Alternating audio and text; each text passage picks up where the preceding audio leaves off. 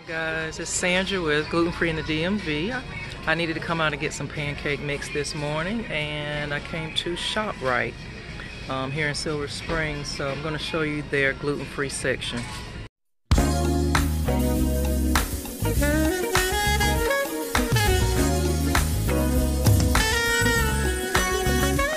in the gluten-free aisle for Shoprite.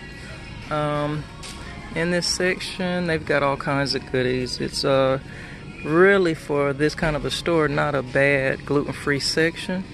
Got everything you could be looking for as far as pastas and cookies and snacks and cereals. It has a little bit of everything. And when you're in Shoprite, the way you can tell that an item is gluten-free, even if you're not in the gluten-free aisle, is they've got a brown label. And that lets you know that the item is gluten-free. And for the most part, this and the freezer section, they do have a freezer section that I'll show you in just a second, but this is where you'll get most of your gluten-free items. They don't really have them a lot scattered throughout the store. Guys, I just wanted to show you how great Shoprite's labeling is. If only all the stores would label their product this way. So whatever you're looking for within a certain category, they even have a low sodium label. And so they really do a great job of labeling their product. In this section, they even have no lactose.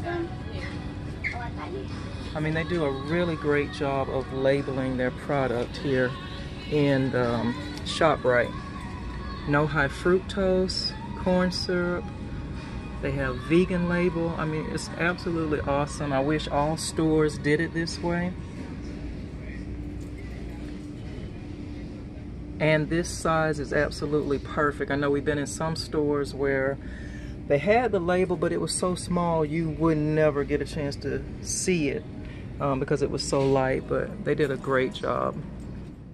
They have a gluten-free section here, and they do have it marked off. Also, there's signage up top. You can see it's gluten-free.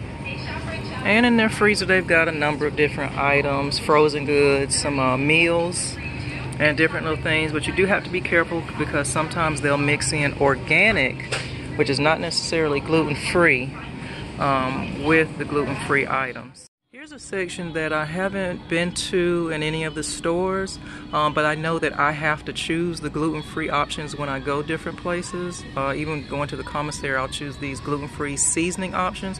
You do have to be careful even when you're choosing your seasoning, because some of them have various gluten or wheat fillers in them.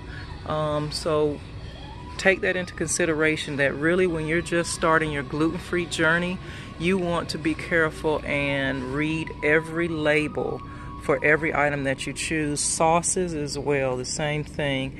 You could pick up something thinking it's got to be gluten-free because it doesn't have bread or breadcrumbs in it, and it will literally have wheat or some form of gluten in it. And that's the same for soups as well. So that's shopping in Shoprite, shopping while gluten-free, and I'll see you at the next store.